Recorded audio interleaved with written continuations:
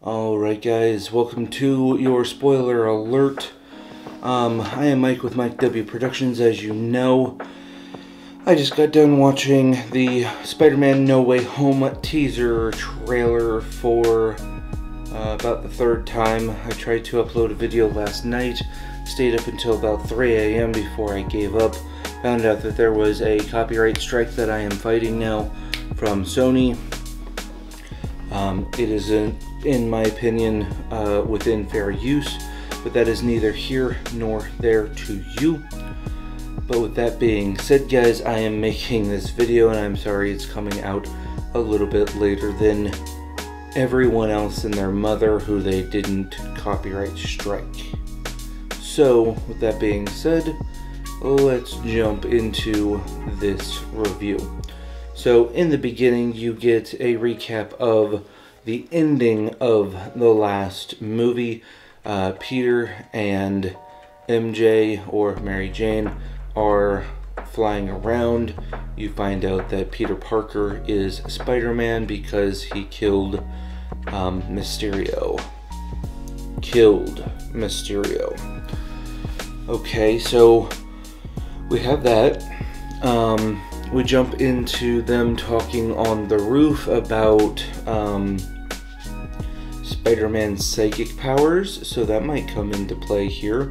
I'm not sure. Maybe it's just a one-liner throwaway joke, but there is something about Spider-Man having psychic abilities on females, which was kind of a little cringe, but since it was coming from a girl, I'm not sure. I'm like, okay, whatever. Then we get into the actual meat of the situation. We find out that Peter Parker doesn't want to be Peter Parker anymore, so he goes to the Sorcerer Supreme. The Sorcerer, he goes to Doctor Strange, who may or may not be the Sorcerer Supreme now. I'm not sure if we officially gave him that title, or if it's just headcanon right now. Yeah, because I always know him as the Sorcerer Supreme since Tilda Swinton's character died, and she was the Sorcerer Supreme, so I don't know how that works. But he goes to Doctor Strange. Doctor Strange has his little area, since the war and him not being around has kind of dilapidated. There's snow everywhere. Apparently they don't know how to magically heat things where they're from and clean up magically.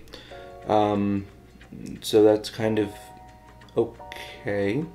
They might explain that, they might not. Either way, Peter Parker comes to him saying, hey, I don't want anyone to know that I am Spider-Man anymore.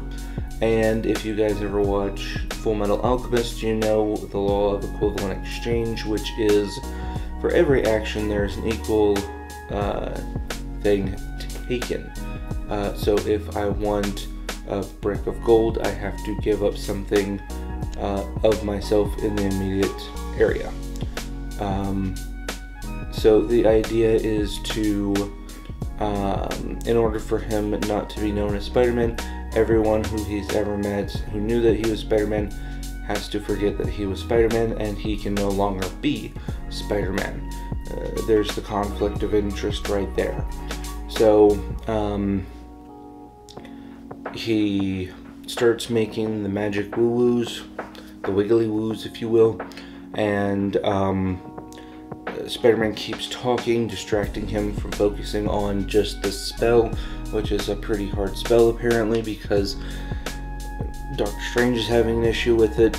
He keeps adding things into his head, so he's thinking about different things as he's cooking the spell up, and it gets kind of screwed up. He kind of slaps it down to a, looks like a neutron floating around. Okay, so moving on from that, I don't know if that has anything really to do. It probably does have something to do with this, because as he was doing it right before it went really small, you do see the rainbow lines that we saw when all of the Avengers went back in time in Endgame. So, moving on from that, Spider-Man wants to have his cake and eat it too. He wants to be both Spider-Man and Peter Parker at the same time. He just doesn't want to be in trouble for being both of those at the same time. So he wants to be Spider-Man and not be Spider-Man. Well, he wants to be Spider-Man, but he wants no one to know that he is Spider-Man. Okay. But the deal was, you can't be Spider-Man anymore because that's the deal of the spell. Okay. Does that make Doctor Strange a bad guy? I'm not sure. Let me know in the comments. So moving on from that, he decides that he wants to, again, have his cake and eat it too. He starts going out, flying around. Apparently, Doctor Strange finds out about it and pushes him out of his inner body and into his spiritual body. Kicks the soul out of him, if you will. And I guess they have a conversation that wasn't really shown. It's just you see him flying out of his body.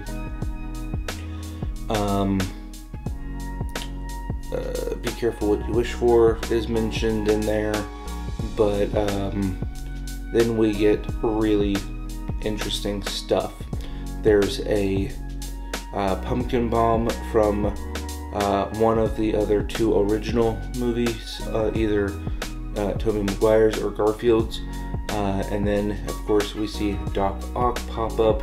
We also are supposed to see Electro, and so those two things that happened, plus we do see some kind of lightning at some point, kind of give us this trio of villains vibe, where these three villains come back from their thing, from the past, or maybe from another part of the multiverse, because again we did see the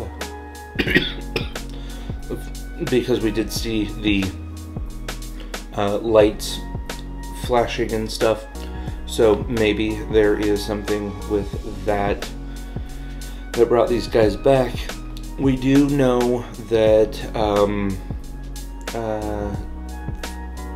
what is his name? The Green Goblin was killed in Spider-Man. Sorry. I think Electro was killed in Andrew Garfield's Spider-Man. I'm not sure. I didn't really like those ones. But we had also Doc Ock got absorbed into a supernova, basically a star. But the thing about those are technically black holes as well, so he might not have been like eaten, he might have been teleported. So that makes sense why Doc Ock is there. The other two, I am not sure what happened. Maybe he stopped off and brought them with him. I'm not sure. They're gonna have to explain all of that timey-wimey, wibbly-wobbly, timey-wimey stuff in this movie. I know it's not so much time travel, it's so much as the layers of the multiverse, which I do have a theory on, and that is that the coinciding events that all happened at the same time in the multiverse would be that Loki got the Tesseract, I think it's the Tesseract, poofed away. Doc Ock, in his part of the multiverse, got absorbed into the thing and poofed away. Hobgoblin died at the same point, and I think Electro died all at the same time that the spell was cast, creating a rift in the multiverse, which we already know that Owen Loki kills Kane. So that with that combination, I think that basically made this movie. With that being said, is it a good movie? Yes. Is it something that I'm going to go see? Probably.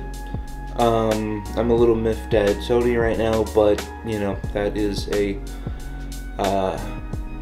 story for another video, so I'll probably go see it just because why not? I do wish that Marvel/Disney owned it so I could actually have it on Disney Plus, but that is again a story for another video. With that being said, guys, do I recommend this movie? So far so good. I probably won't be watching any more trailers just because I don't like watching too many trailers. And yeah, if you guys like this video, give it a thumbs up. If you don't, give it a thumbs down. If you want to see more, there will be a subscribe button right here, and there will be another video popping up right up here for you guys. So with that being said, thank you for coming in. Thank you to all of my subscribers, and we will see you next time. Peace.